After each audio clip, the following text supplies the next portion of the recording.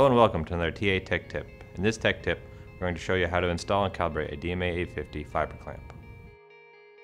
The fiber tension clamp can be used for individual thin fiber samples or bundles of fibers. Samples include single and bundled fibers, thick fibers, and tubular materials with dimensions of 5 to 30 millimeters in length and up to 1.25 millimeters in diameter. Open the Trios software and connect to your DMA 850. Under Experiment, click on the arrow on the clamp icon and select Fiber Tension Clamp. If this clamp file has not previously been created, then click on Add New Clamp. Select Fiber Tension, then Next.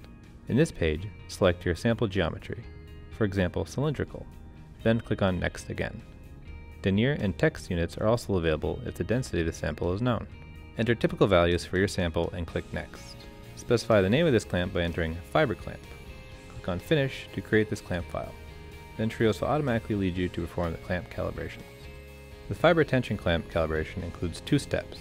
First, clamp mass calibration. From the instrument touchscreen, lock the drive shaft. Install the movable clamp to the drive shaft by removing the chuck and installing the dovetail base with the Allen key as shown.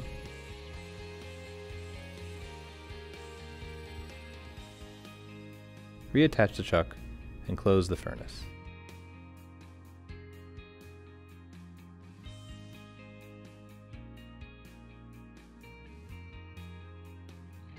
From the Trios software, press Calibrate to begin.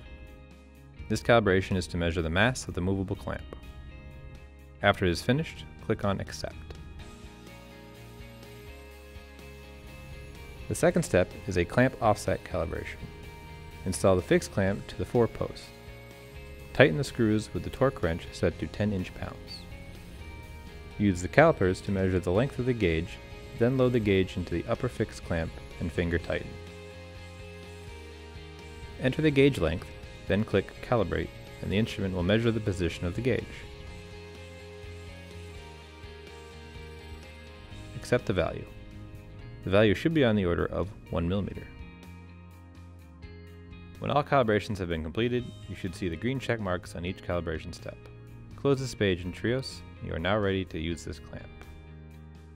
In this Tech Tip, we showed you how to install and calibrate a DMA 850 fiber clamp.